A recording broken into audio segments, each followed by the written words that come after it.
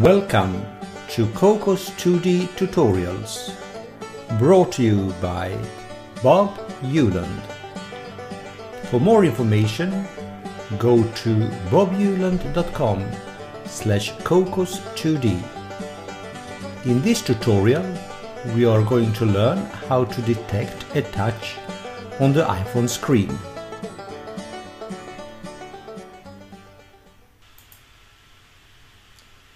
We are inside Xcode in the Hello World layer. Here is the Hello World text. Let's get rid of that. Run.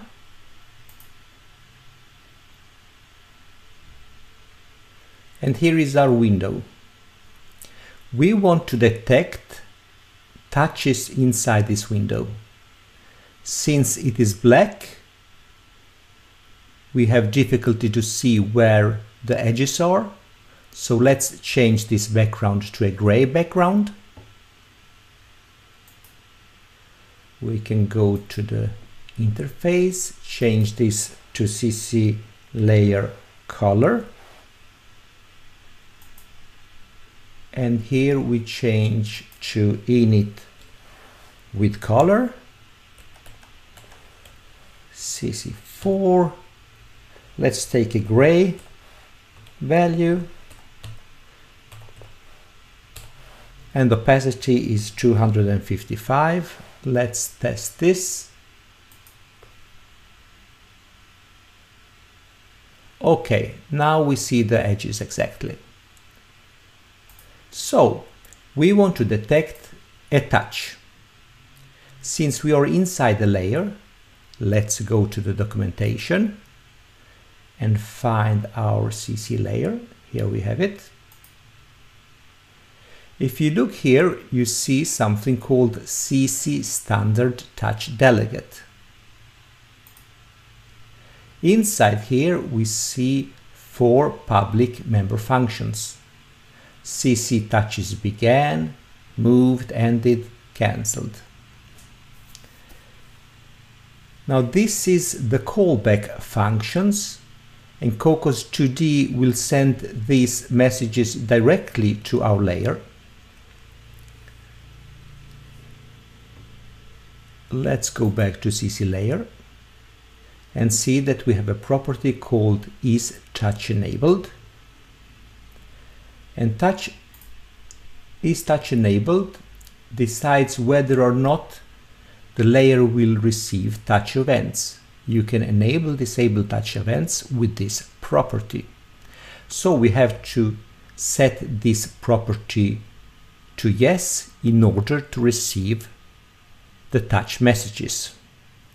So let's go back and write self.isTouchEnabled equals yes. Now we can trap the touch events. Let's begin with CC touches began. CC touches began.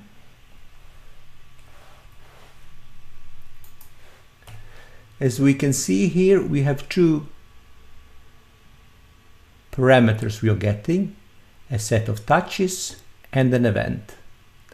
We need to extract one touch event from this. And how do we do that? Let's option click, look at class reference, go to tasks, accessing set members. Here we have a method called anyObject, which returns one of the objects in the set. Okay, so let's use that one.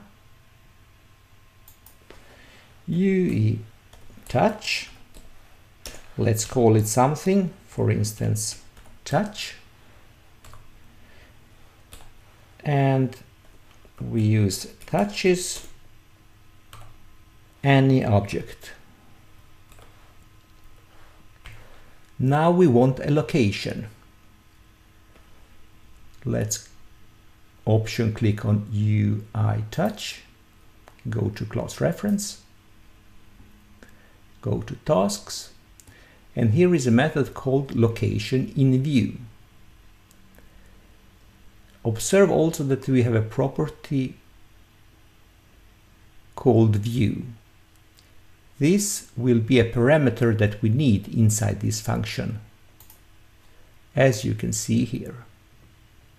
Observe that this method returns a CG point.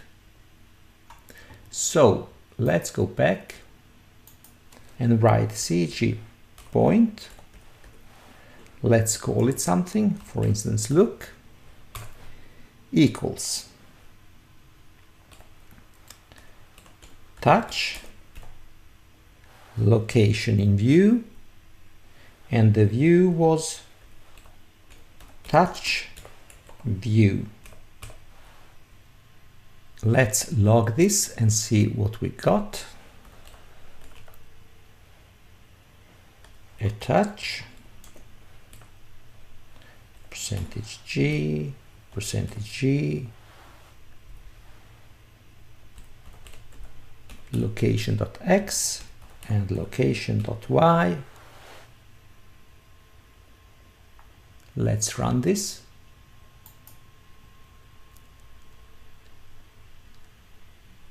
And if we touch somewhere in the lower left corner, we got 2, 4. So we would expect to have something like 480, 320 here. But we don't get it. The x coordinate should be close to 480, not the y coordinate. So something fishy is going on here. What could that be? If we go to documentation, look at CC director, we will observe that we have a method called converts to GL.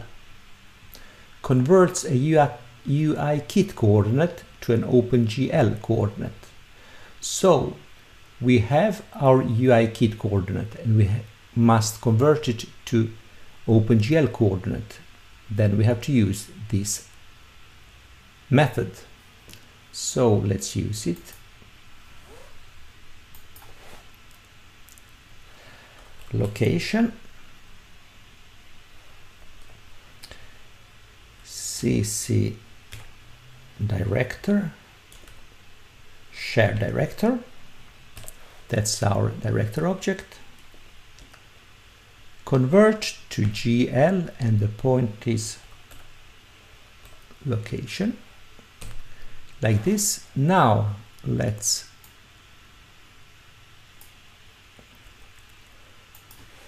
log this and see if it is any difference.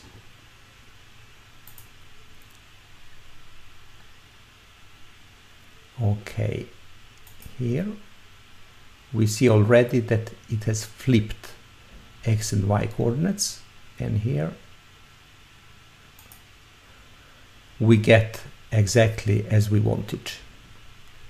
So when we are after the location of a touch, we should perform these 3 lines. Okay, let's also take a CC touches moved. We just change began to moved, and let's also change this to move so that we can distinguish those two.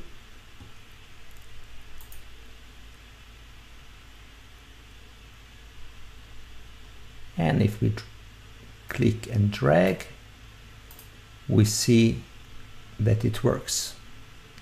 Okay, thank you for watching.